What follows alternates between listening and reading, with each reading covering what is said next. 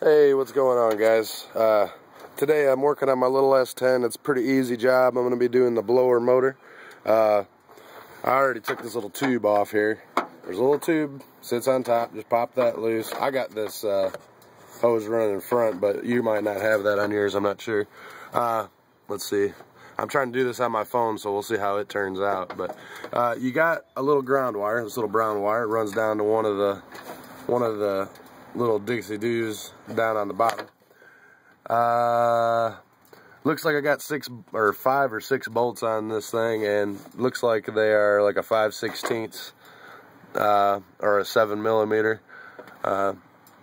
And I'll go ahead and pop it off, and then we'll go from there. It's an easy job, but I figured I'd just throw it up because I'm going to start doing videos on all my car repair stuff I do on the side. But all right, I'll get back to you in just a second. Alright guys, I got it off. Here's the old one and here's the new one. You're going to have to just take this rubber boot that goes into the air box. It's a hose, and you're going to have to pop off on your new one.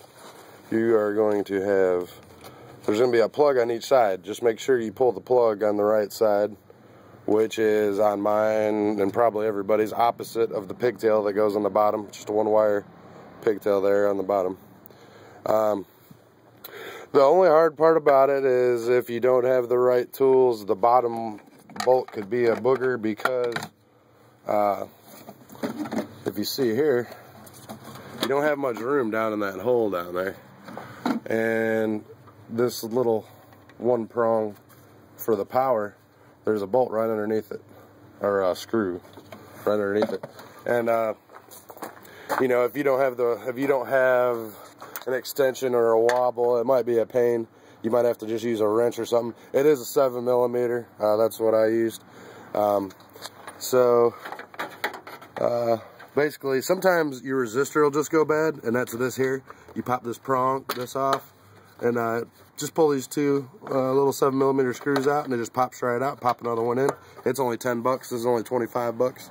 But I knew mine was the blower motor, just from dealing with them from times past. But I'm going to pop it back in here, and there's 6 screws, 7mm. They're just like a sheet metal screw, but you're just screwing into plastic anyways. But anyway, just figured I'd share this with you guys. It's an easy, quick fix, costs 25 bucks, and you know, we got to have heat in the car. It's wintertime.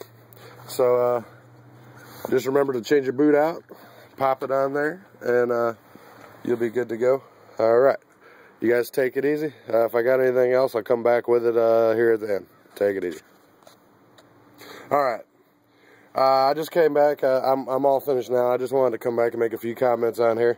Number one, I didn't disconnect my battery, but always disconnect your battery.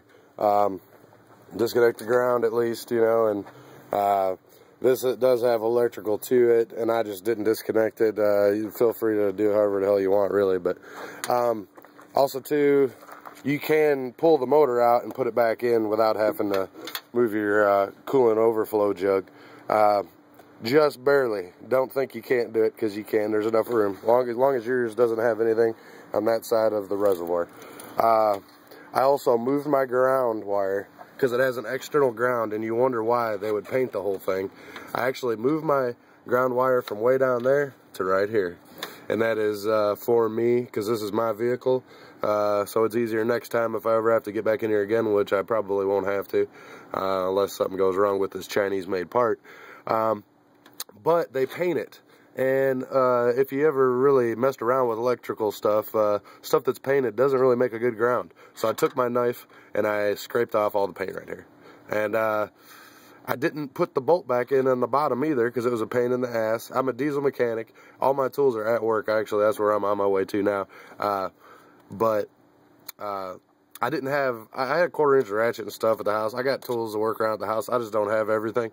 And that bottom one is a booger if you don't have, you know, the right wobble or a cordless ratchet or whatever. So I just didn't put that bottom one back in, and it isn't going to hurt anything. So if you have a pain in the ass time getting it out, don't put it back in. And I know this is an easy job, and, you know, some people are going to say, oh, well, hell, anybody knows how to put a blower motor in. But I figured it's just another little job that I was doing on the side, and I had to upload it because, you know, there are some people that are trying to save some money and work on their own equipment, which I recommend highly, as long as you are careful and do your research and know what you're doing. But you guys take care, and I'll try to upload this tomorrow probably. It's about time for me to go to work, so I'll sign out from here, and you guys take care.